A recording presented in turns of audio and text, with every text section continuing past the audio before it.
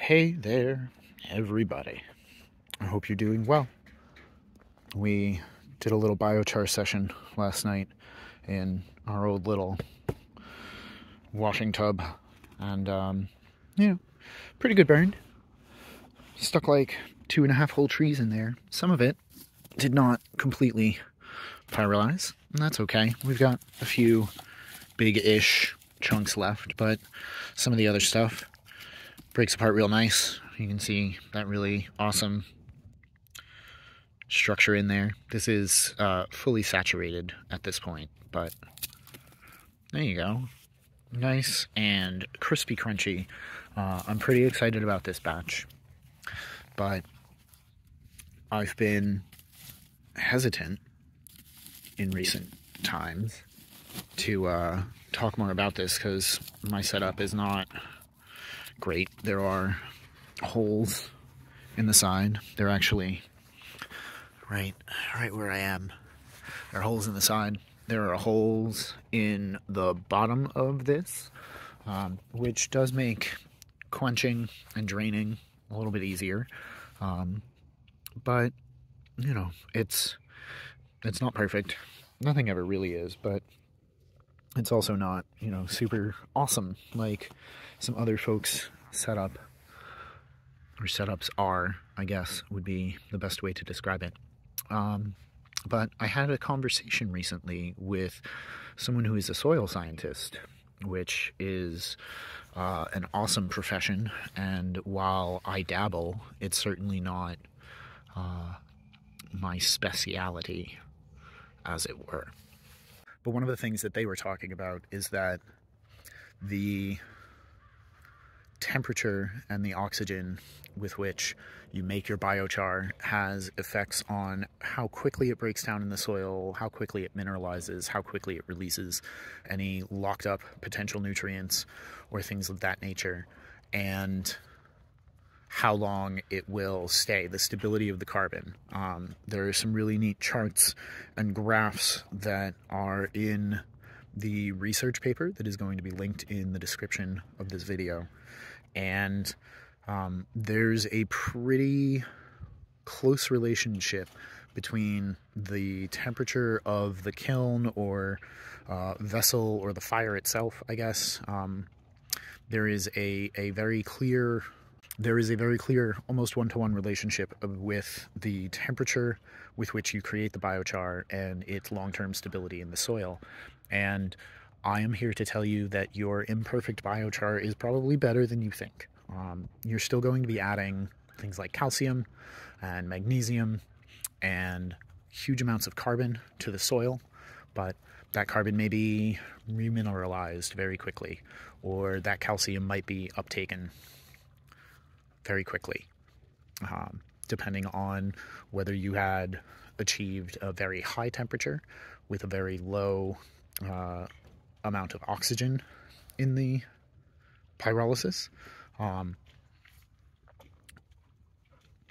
But if you've got lower temperatures or higher oxygen content in your char session, you're likely going to see an impact anyway, but you may have to re-up the application in a shorter than 100 or 1,000 year span of time, which honestly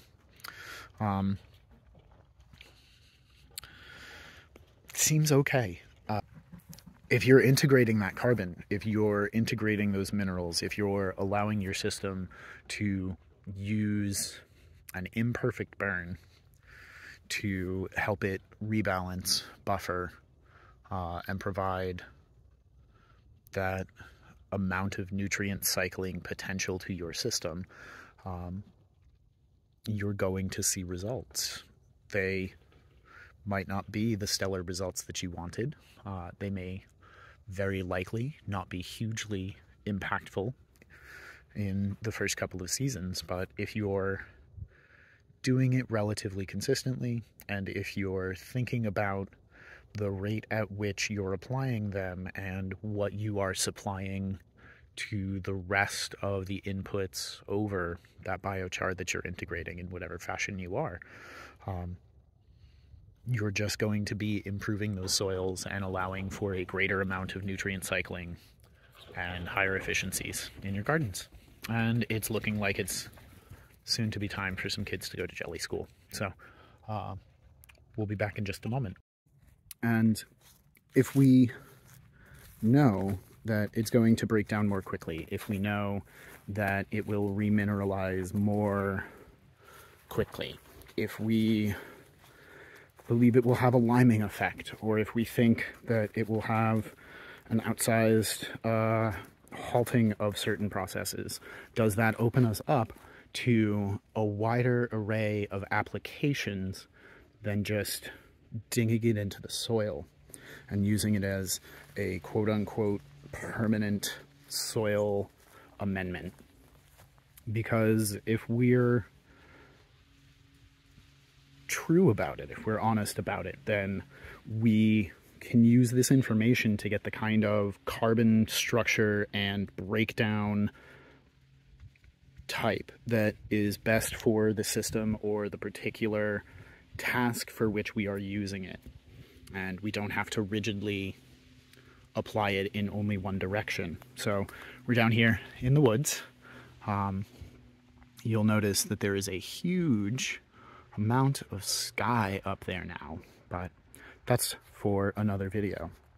Right now, we're talking about biochar dumped on top of another layer. Those of you who have been with us for a while may remember the beaver dam analog berms that we are using to build up bed structures in the wood and then allowing it to molder as we build up the stock for pulses of new vegetation in the woods. But so in this berm here, which is going to be the subject of probably the rest of me talking about this, it was sticks, and then we dumped a bunch of biochar in, and then we dumped a bunch of duck bedding in, and we allowed it to break down for a year, and it dropped about 4 inches in height from the breakdown. And little hand digging through, I saw very, very little of the big chunks of biochar. It's probably because I walked on it quite a bit. That probably added to the amount of depression in this berm. But now we've added a new run of biochar in slightly bigger chunks and have brought down another set of the duck bedding. And this will be allowed to molder once again. And my thought is that next season, so I guess in spring, we should be able to plant a row of something in here.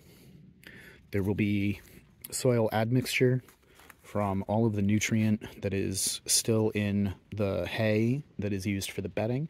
There is a ton of additional nutrient in the form of all of the manure. And again, ducks are stinky, stinky creatures. There's a lot of poop in here. And this gives us an opportunity to rebalance the amount of oxygen and provide a wider bevy of soil microorganisms the opportunity to habitate this space. And so another application could be grinding it up extra fine, even finer than this stuff. So like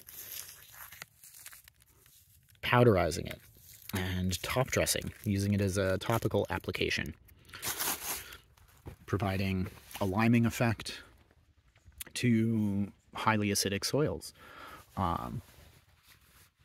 providing whatever bits of ash are still in there to the topmost section of the growing space of the soil profile, and possibly providing that little bit of trace element that allows things to green up in the way that ash and char does.